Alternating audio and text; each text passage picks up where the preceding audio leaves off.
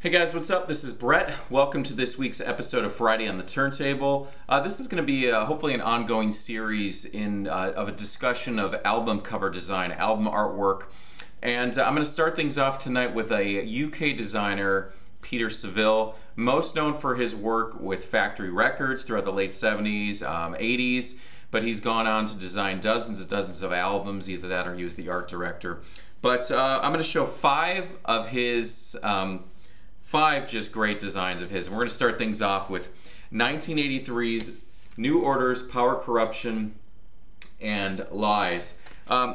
What's cool about this is he took this reproduction of a painting called Basket of Roses by a French artist, and he combined it with this modern approach to like code.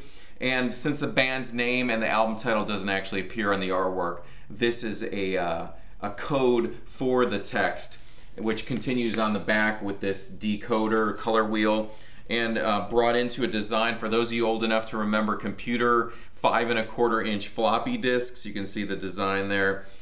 Just a really clever design and really appropriate for the music contained within. Just a beautiful, beautiful image.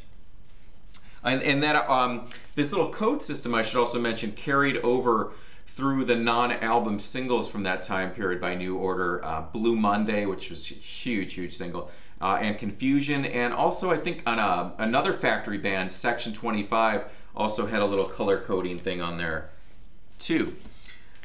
Another one a little bit outside of his design work with Factory, he was involved with a couple of Roxy Music albums, and this one in particular, their final one from 1982, Avalon, which contains just that, one of the most beautiful ballads of all time, More Than This. What a lot of people don't realize is this person in this like medieval helmet with the falcon is actually a woman, and that was Brian Ferry's girlfriend at the time, and later to be his wife and then ex-wife. So it has that just really striking King Arthurian image there, just great. There's the inner sleeve on this one. Just carries the band name or the band name as well as the album title with the lyrics. All right, so he was brought in 1986 to design a new, more accessible cover for this artist. His first solo albums before this always had a distorted, whether his face was melting or just really blurred image of his face. So Peter Saville, straightforward black and white design, Peter Gabriel. His huge album from 1986. It's kind of symbolic in a way because not only did it have a more accessible image of him, but this album went on to be just huge. Sledgehammer, MTV staple in the day, Big Time, and then In Your Eyes. Speaking of ballads, just amazing. But my favorite track on there, Red Rain, I think is just incredible. Now, if you know that cover, you may also find some similarity between New Order's Lowlife from 1985. You can see just a very similar approach in the design. And like this was a more accessible image of him, this was actually the first time that any of the band members of New Order appeared on one of their album covers. So the front of this one has the drummer, Stephen Morris, the back cover, Gillian Gilbert. The inner sleeve then has Peter Hook, and then Bernard Sumner. So similarity in the design, same guy did it, Peter Saville. A really cool image here that from the band Orchestral Maneuvers in the Dark, or OMD. He's worked with them on several releases, even all the way up until 2013's English Electric, which was one of my favorite albums of last year. So several of their releases, Dazzle Ships, their first album, English Electric, including Architecture and Morality, all have a die-cut sleeve, meaning they have a cutout in there.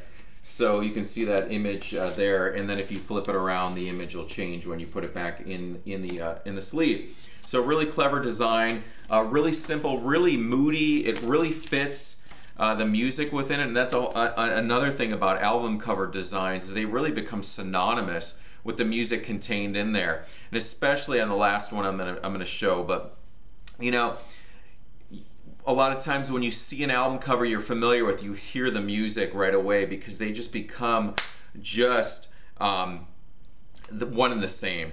So that's OMD.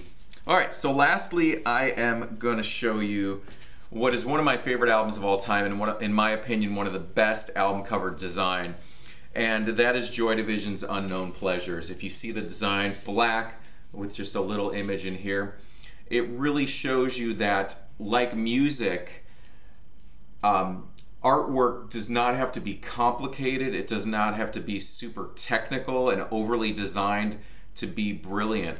And all this features is an image that Stephen Morris, who's in New Order, was also the drummer of Joy Division, as well as 3 of the other members, found this radio wave image of a pulsating star. He found it in like an astronomy encyclopedia, and then Peter Saville took it and he flipped the colors around and put it on just a cloth textured background here, and just made what's one of the best album covers of all time. The back cover is just really simple, no song titles.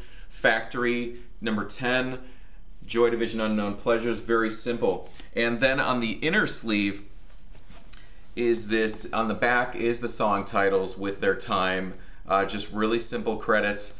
And then it also has an image or photograph of a door with this hand glowing, and you can see the shadow of the hand. I'll hold that up there so you guys can see it. But that was a photograph by a photographer named Ralph Gibson called Hand Through a Doorway. And for those of you that have seen the Joy Division music video for Love Will Tear Us Apart, it's filmed within their rehearsal studio, and there's always an image of a door opening and closing. It even says E&C written on it, and it just makes me think of that same connection there with the music video, although it's not the same door. Just kind of a little similarity there between those two.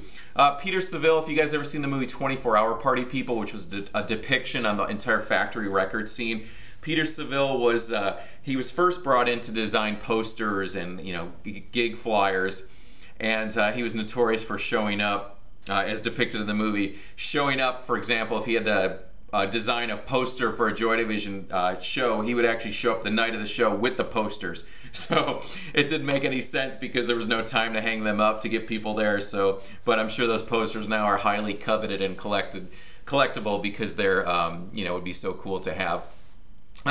Okay guys, I hope you enjoyed that. It's just a little feature on album art. Peter Saville, just great designs. Thanks for watching, guys.